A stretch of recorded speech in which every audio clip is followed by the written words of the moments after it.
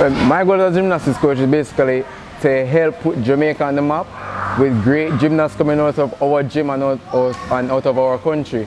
That's one. My policy is basically fun. You always try to be fun because without being fun, the kids won't gravitate to it. They'll just be like, what is this? So when you try to be fun with them or associate with them on their level, it gets them to jump into the activity better.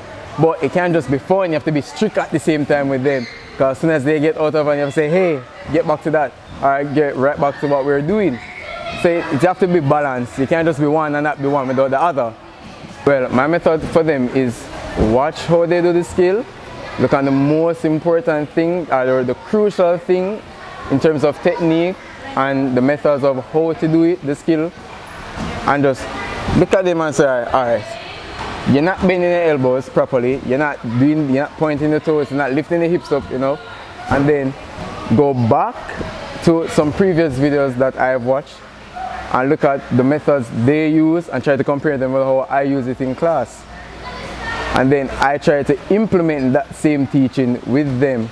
And if that doesn't work, I'll go back to the same book, go back to a book, go back to the videos, or ask a coach or employee to help me to find out the solution or what's the problem with it. That's one of my methods.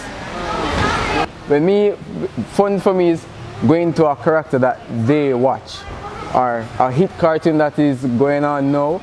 Like you have Ariel, you have Dora, you have all those other cartoons. I try to be a character from those cartoons and try to make it fun for them. So I might change my tone of voice, change it maybe into an English accent, a Spanish accent, or some other accent that they will love or gravitate to, because it really works for them.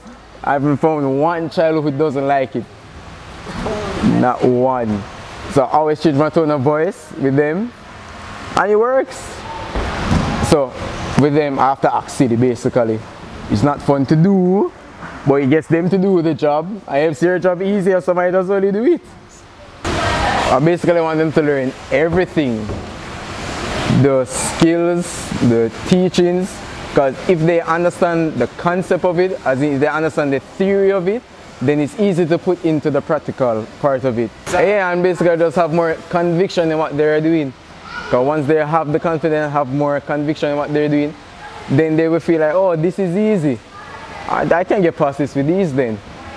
And also the rules that we have come into play. Rule number 4 is never give up and keep on trying. Because as soon as they reach a skill that, alright, I don't think I can do this, they just want to stop from gymnastics completely. But once you teach them all of that during your classes or each session that you have, they start to implement it more and start to use it, and that rule number 4 always come into play. Alright, never give up and keep on trying, never give up and keep on trying, and they stick with it. And you as a coach feel good about it at the same time, because you know, alright, that's my teaching, that's our goal as a gym working. So yeah.